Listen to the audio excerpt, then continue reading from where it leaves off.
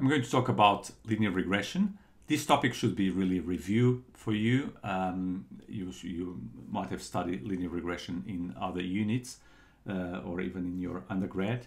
In any case, I strongly advise you to read some of the subchapters of chapter 3 of the book Introduction to Statistical Learning, and I'm going to give you now an overview about this section. So we're going to use as a motivation example this data set, which is taken from a registry of densitometries. So I have 169 records of densitometry. So densitometry is an exam that measures the bone mineral density and it can be taken in different parts of the body. In this case, it's going to be densitometries of the hip. And I have several variables in the data set: ID of the patient, the age, if they had a hip fracture or not, weight, height, waiting time to get the densitometry, and the measurement of the densitometry, BMD, the bone mineral density in the hip in this case.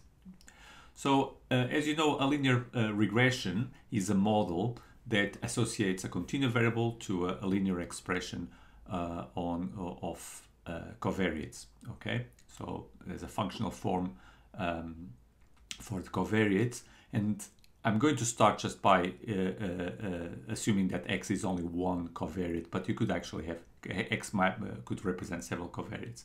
Okay, but for now, so for simplicity, I'm just going to use one covariate, and in that case, one example of a linear model would be the simple linear regression expressing this in this first equation. So f of x, the functional form, would be beta 0 plus beta 1x. Okay, I can have other forms for f involving the same variable, actually with transformations. Let's say beta 0 plus beta 1x plus beta 2x squared. And this is still a linear model, despite the quadratic term of the covariate, or for example, beta 0 plus beta 1 log of x, logarithm of x. And it's still linear because I'm interested in the linearity of the effects. So the linearity on the effects of the covariates. So the beta 1, the betas here in the equation. Okay, you can think about this x squared or this log of x as a new variable. Okay, call it w, and if you substitute x squared by w, you see that this still has the linear form. Okay. Non-linear examples are given here on the right side.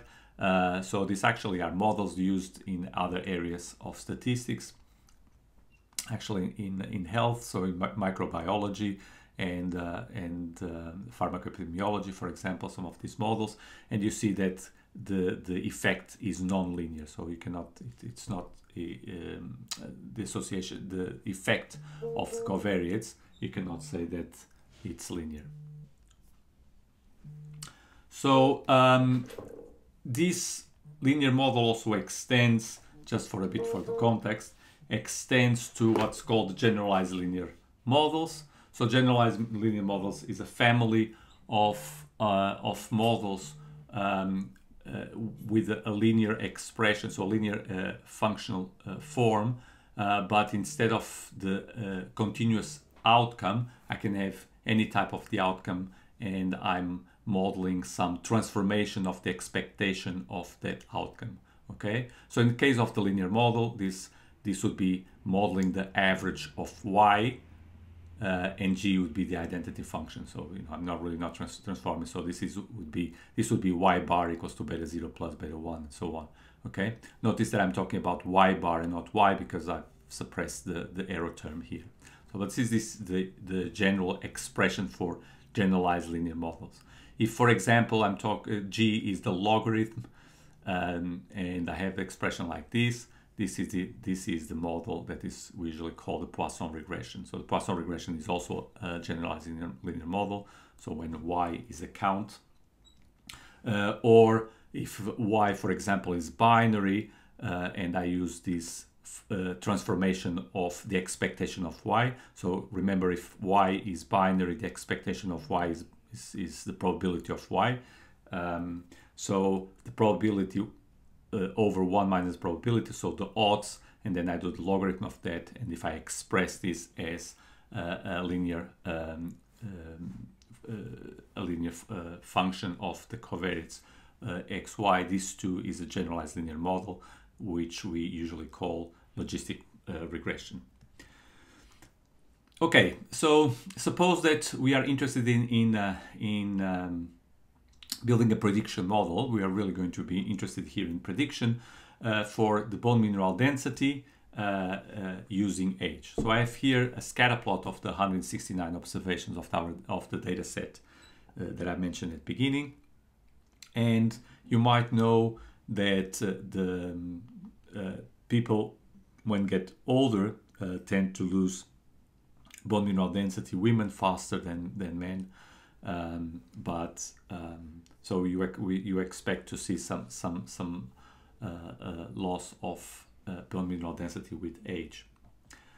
So how can we express this relationship between age and BMD? Well, you could propose many models with different functional forms.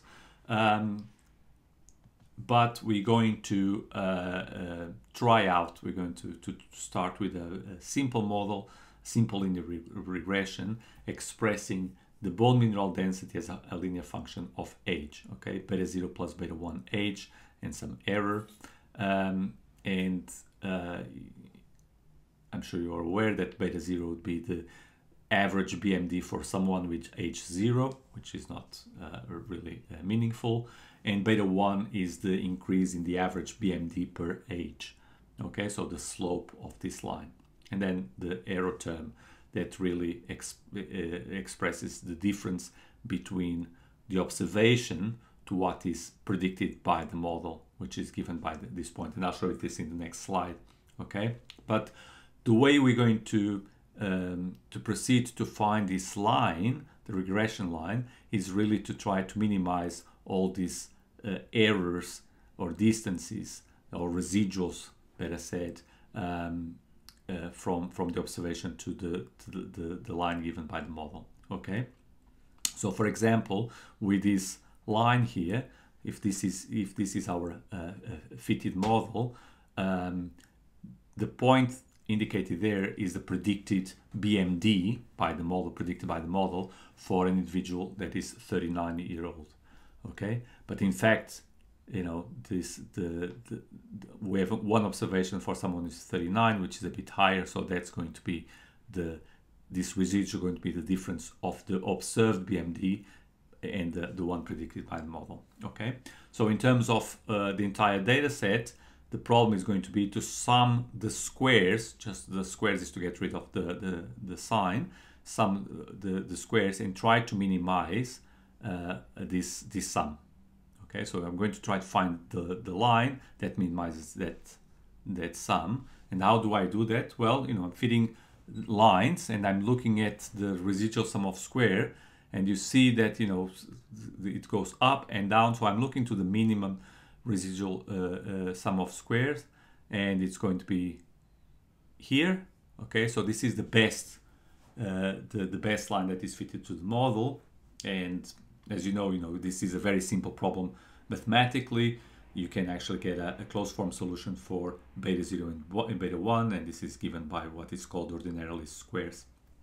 So once you find this line, this is your estimation of the true relationship, right? So I'm going to, instead of using f, which would correspond to the true f, I'm going to say that I found an approximation of f, an estimation of f, that is given by the intercept of this line and the slope of this line. So beta naught hat and beta 1 hat. Okay.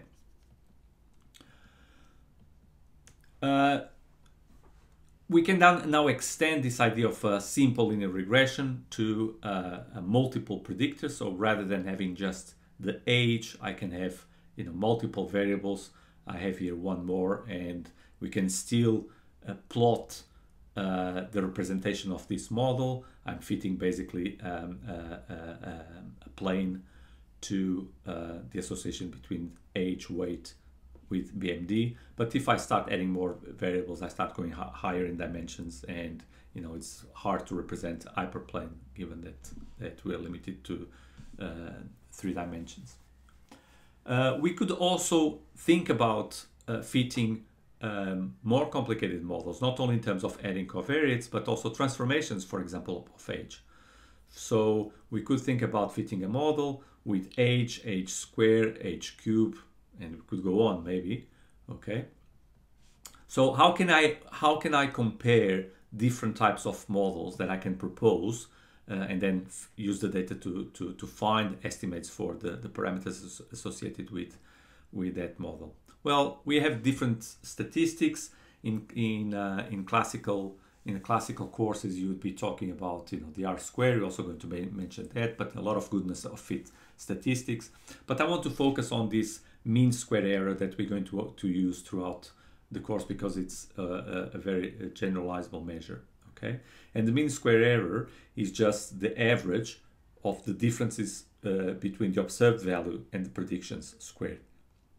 Okay, so if f hat xy is the predicted model for an individual with a certain x or a certain set of x's, okay, and the model is going to spit a prediction for an individual with those x's, and then I compare it to what actually the individual, the person, what value the person had, the y. Excuse me. So I do this for all the observations, and I get, as the name says, an average error of the squares differences. Okay. The R-square, as I said, it's one measure that is commonly used in linear regression to measure the prediction performance of the model. In fact, it's just a rescaled version of mean square error. So the R-square, there's several ways of deriving the R-square, but the R-square is 1 minus the mean square error divided by the variance of y. Okay, you might want to spend a few minutes trying to derive this if you like this type of challenges. But as you know, the R-square is affected by the number of covariates. So every time you add something to the model, the R-square cannot go down, can only stay the same or go up. And usually it goes up even if it's just by a bit, right? It can be just by noise, but usually goes out. So you can increase artificially the R-square just by adding variables to the model. So an alternative to this is to use the adjusted R-square, and the adjusted R-square penalizes the R-square by the number of parameters in the model. Okay, so basically you put in one extra variable, but you pay a tax in terms of R-square for having that variable in the model. And so if the variable is not really adding sufficient R-square, the adjusted R-square it will decrease. Okay, so this is sort of a correction to take into account the number of covariates that you have in the model. So here I have, for the different models that we talked, and just using the variable age again, as I said, I mentioned before the one model with the variable weight, but just for comparison, these 3 models with polynomial functions of age, so a linear, quadratic, and cubic age. And here you can see the mean square error. It's very similar. Basically, it's going to be different in terms of the 4th decimal place, but I've rounded here 3 decimal places. You can see the R-square always goes up, but in terms of the adjusted R-square, the quadratic effect, the quadratic age, or the model with quadratic age has the better R-square, but when you add cubic age, the R-square now decreases. So from these 3 models and using this adjusted R-square, the quadratic seems to be the best prediction model. Okay.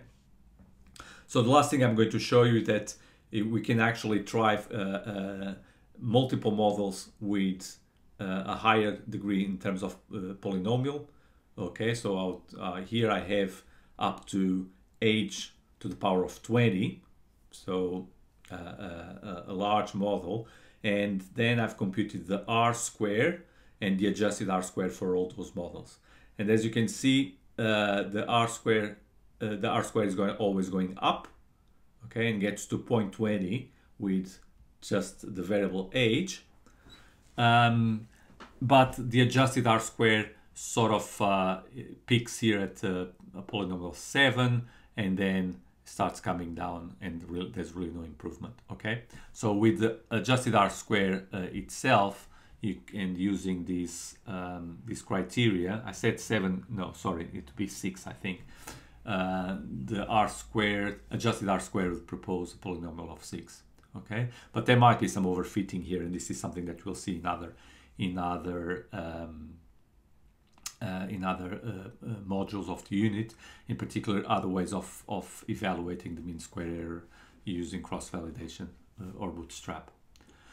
So this is what I wanted to say in terms of linear regression. Make sure that you read the chapters that I've proposed, and also follow